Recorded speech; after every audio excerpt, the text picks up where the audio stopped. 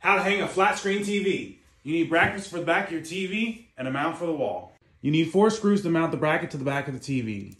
You also need 4 screws to mount it to the wall. Don't forget the washers. When pre-drilling the holes for the wall, make sure you get a drill bit that's slightly smaller than the screw.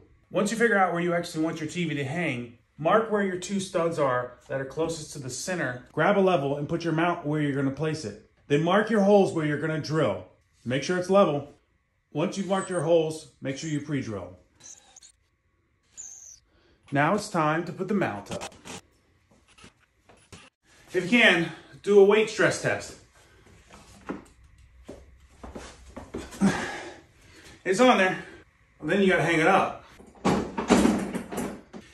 And don't forget to use what you got.